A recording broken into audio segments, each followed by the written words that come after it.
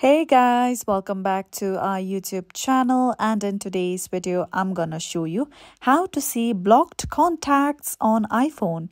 So first of all, launch settings on your iPhone, then scroll down below and tap on this option of phone. Once you come here, scroll down below and then select the option of blocked contacts. From here, you'll see a list of various blocked numbers that you have on your iPhone. You can also tap on the option of Edit at the top right corner and then remove certain numbers from your blocked list on iPhone. You can also tap on certain numbers and unblock it. So, follow these easy steps and you will be able to see your blocked list of contacts on iPhone. And this is it for today. If you found this video helpful and informative, don't forget to subscribe to our YouTube channel.